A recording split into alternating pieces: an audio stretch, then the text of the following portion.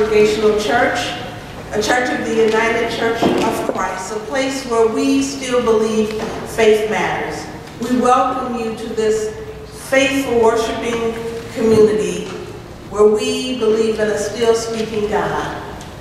So take a breath, it's been quite a week, and let us begin worship.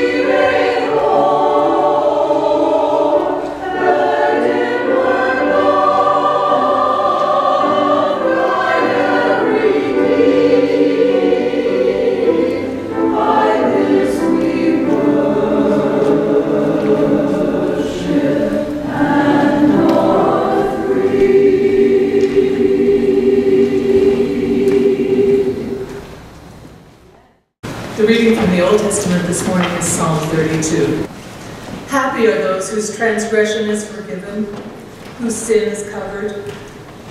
Happy are those to whom the Lord imputes no iniquity, and in whose spirit there is no deceit.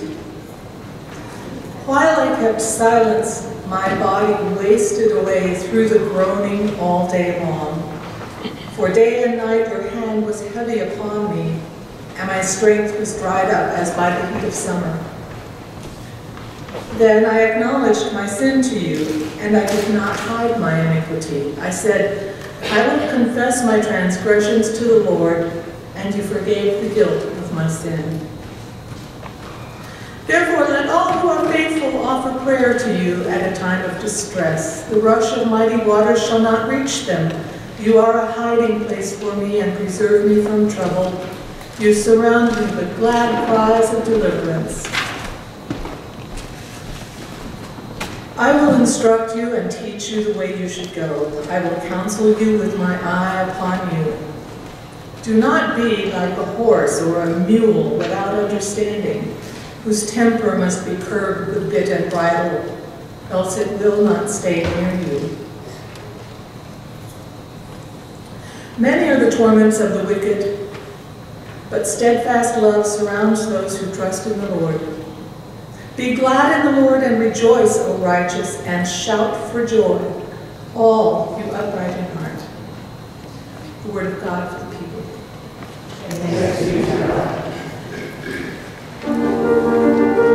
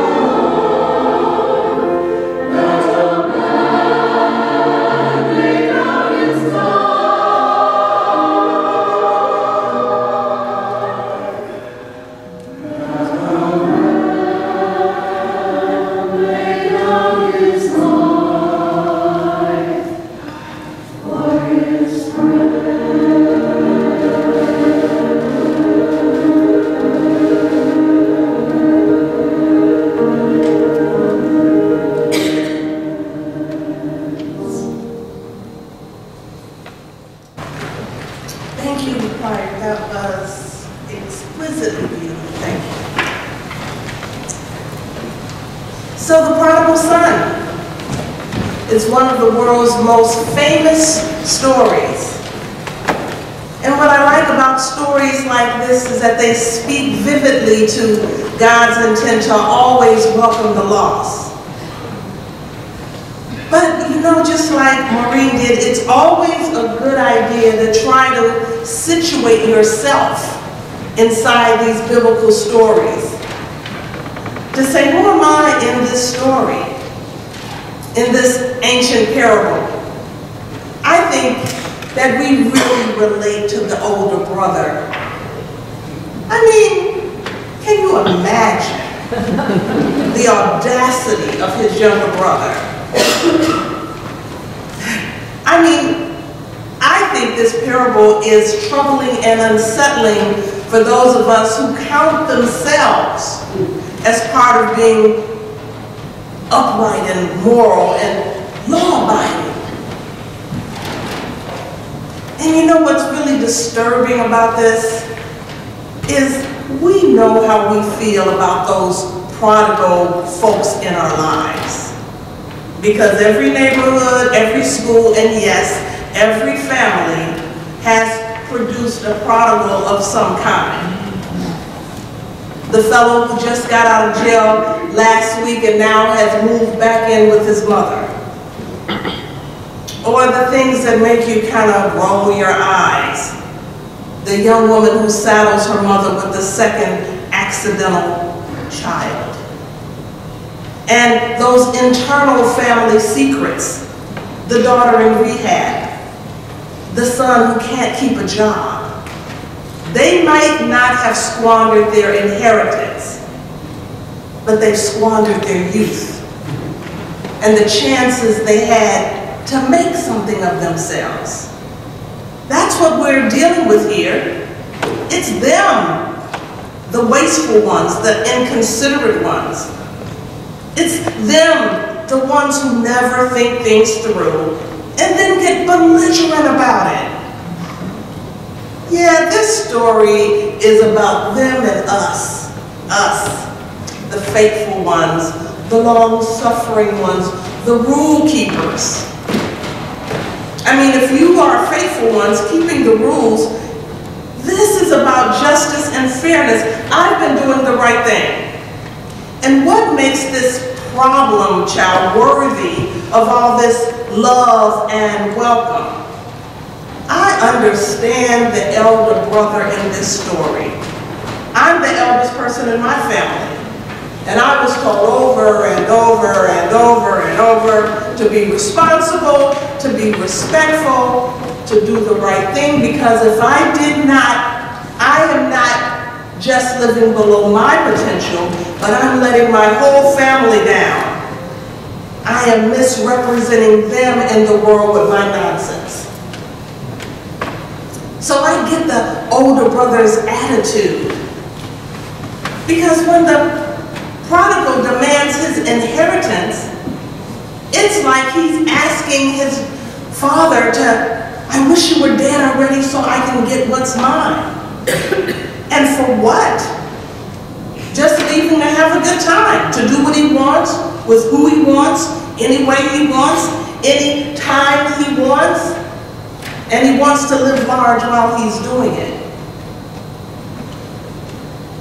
Jesus tells us that the prodigal son took his inheritance and squandered it, all of it, but on things that he needed companions.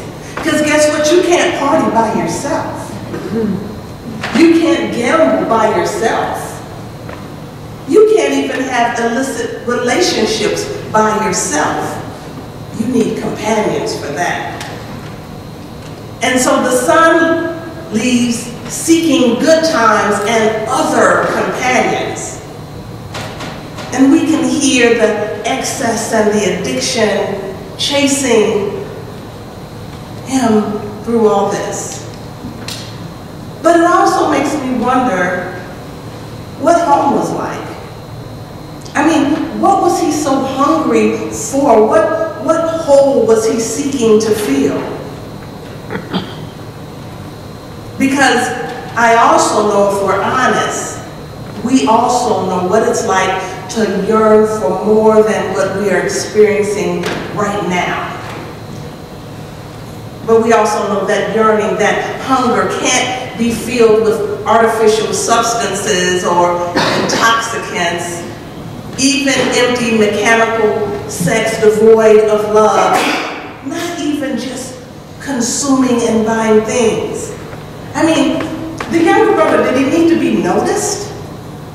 Did he need to be understood that his gifts were so different than his brother? Did he need to just know what it's like for once to be one of the popular ones? Or had the way he had been parented been heavy on the rod and light on the loving? But whatever his inner motivation was, his remedy was the sweet dream of financial independence and distance from the relationships he'd always known. Get the money and live, live, live. That was his sweet dream. So last night when I was going over this sermon, this song came on the radio, and I was like, that's the Prodigal Son song. It was by the Eurythmics. I'm dating myself. Sweet dreams are made of this. Who am I to disagree? I've traveled the world in the 7 seas. Everybody's looking for something. Some of them want to be me. Some of them want to get used by you. Some of them want to abuse you. And some of them want to be abused. The reality of his sweet dream of financial independence and good times turns into a nightmare. Because he was abused and used. So then the Bible says, so he went and hired himself out to one of the citizens of that country, who sent him to his fields to feed the pigs. And Jewish law said to eat swine was to become as a Gentile and to live outside of the covenant. So not only has he disrespected his father, not only has he squandered his inheritance, now he is living outside of the dictates of his faith community. Now, at this point, when Jesus is telling this story, the Jewish hearers are ready for the story to end. They're ready for this son to get what he deserves. He has been reduced to the horrendous level of feeding the most unclean of animals and then eating what they eat. At this point, in the Jewish community hearing this, the son is cut off from their community, and any financial charity that they would have otherwise given him, destroyed. But I understand the Jewish hearers that identify also with the elder brother. I mean, this guy is just a mess up. How is he going to be treated better than me? I mean, if I'm the older brother,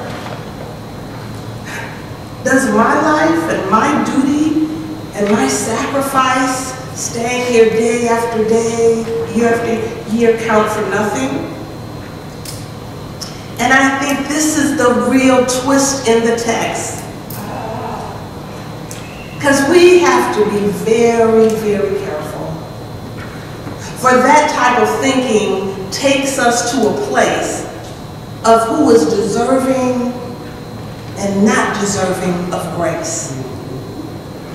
That type of thinking takes us to a place thinking we determine who does and who does not deserve second chances.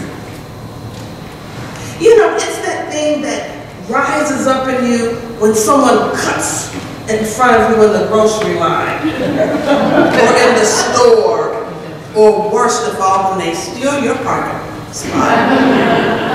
I mean, those people take us to a place of immediate anger.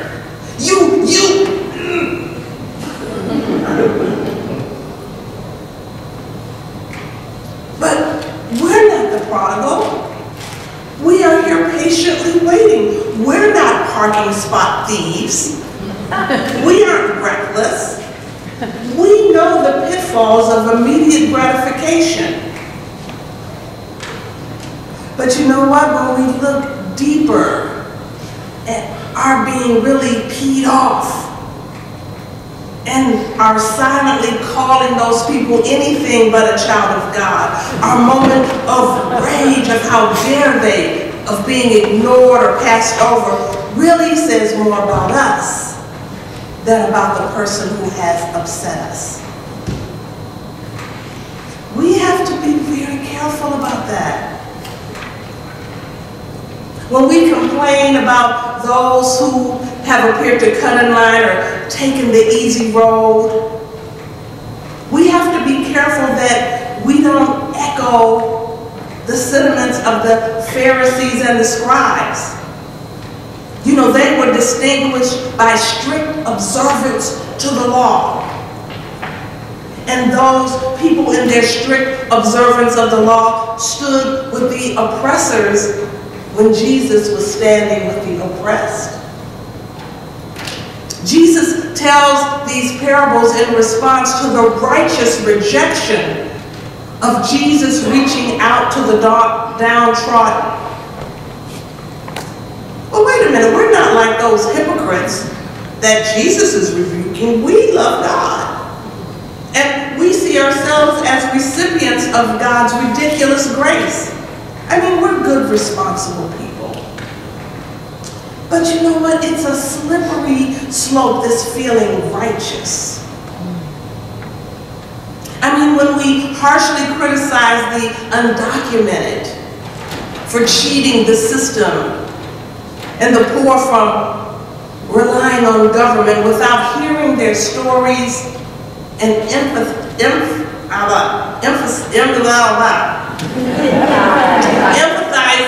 with their plights, we join the naysaying of those who are supposed to be righteous, refusing to love our neighbors as we would want to be loved, forgetting from whence we came.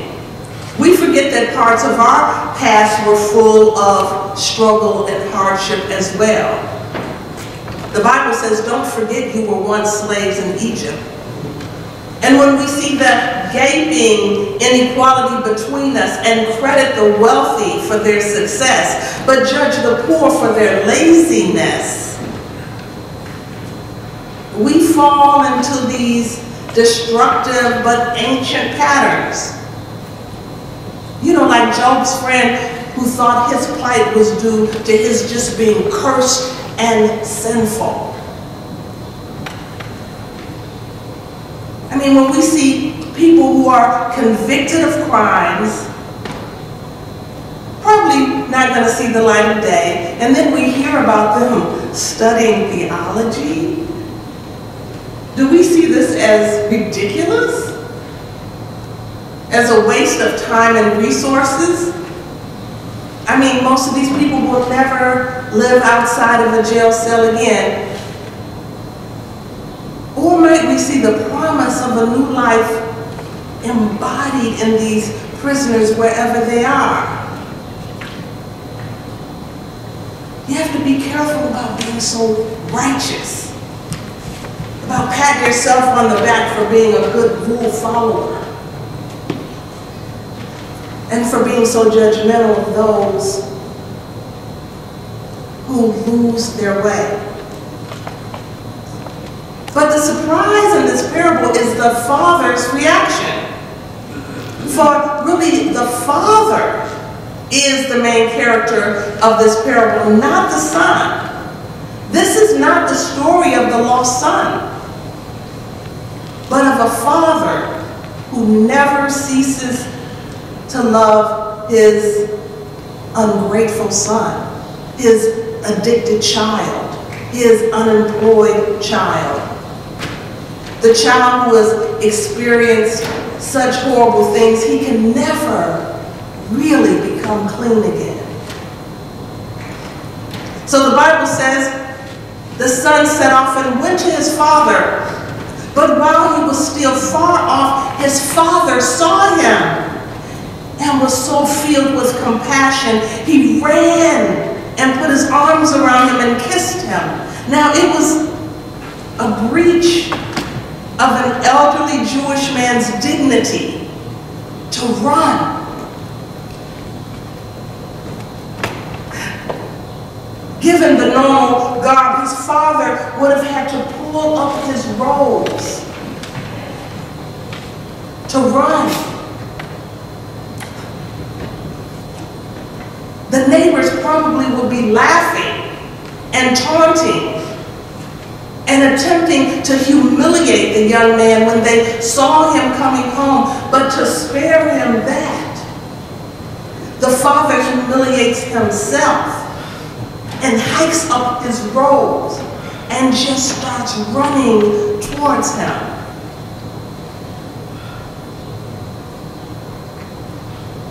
You know, rules are funny things.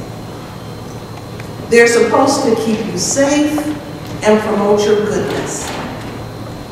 And most of the time they do, but at other times, they can destroy your happiness and entrap you. So, part of this lesson is we all have to find a way to work within the rules.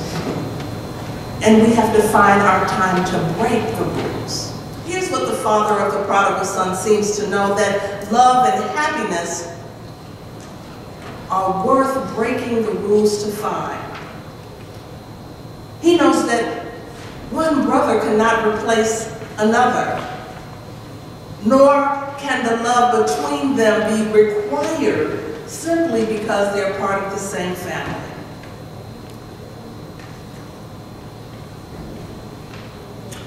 Now we realize it's not really about them and us. It's not about who breaks the law and who stands by the law. It's realizing that we have all run into the world seeking what we most yearn for. All of us. And at times, all of us have disrespected the core of our connection in that empty pursuit. And by God's grace and compassion, we are welcomed back home. There is profound joy when the younger son finds his way home, but the father's joy is still not complete, because his other son now, spiritually, emotionally, is not at home. Home to the place where they are one and all that matters is love. Indeed, the saddest part of the story that Jesus shares with us today is not that the younger brother had strayed, but that the older brother is allowing himself to remain bound up in his own bitter self-righteousness, his own resentment. So the question is put to us this morning: what shall it be? Shall I set aside my own bitter pride and go and celebrate the homecoming of the lost, irresponsible one? I mean, can I really go inside and party and celebrate the we of our connection? Or shall I continue to deny the power, the grace, and the love of God for the ones I have deemed to be somehow fundamentally different from me, thinking I am proving a point, which was never God's point at all? Can't you hear in this the echo of Jesus' voice saying, whatever you have done to the least of us, you've also done to me. Amen.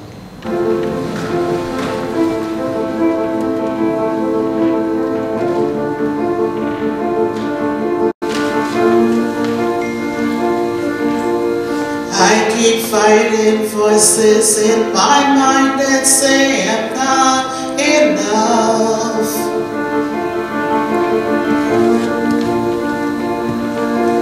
Every single voice that tells me I will never measure up.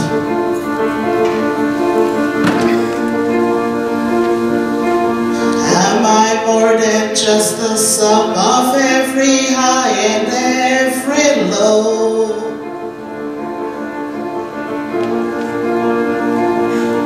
Remind me once again just who I am, because I need to know. Ooh, you say I am loved when I can't feel a thing. You say I am strong when I think I am weak. You say I am held when I am falling short, when I don't belong. Oh, you say I am yours, and I believe. Oh, I believe what you say of me. I believe. That matters now is everything you think of me.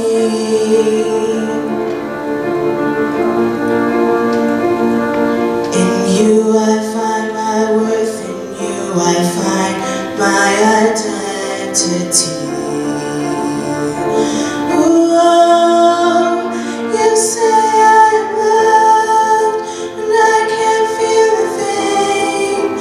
You say I am strong when I think I am weak. You say I am held when I am falling short, when I don't belong. Oh, you say I am yours, and I believe. Oh, I believe what you say of me.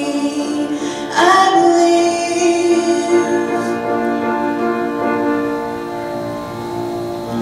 Taking all I have and now I'm laying it at your feet. You have every failure, God, and you have every victory. Ooh, oh, you say I am loved when I can't feel a thing. You say I am strong when I think I am weak. You say I am held when I am falling short, when I don't belong. Oh, you say I am yours, and I believe. Oh, I believe what you say of me. I believe. Oh, I believe. Oh, I believe what you say of me. I believe. Oh, I believe.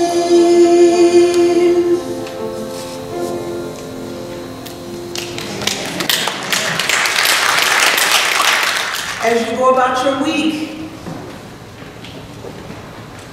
watch yourself being so self-righteous.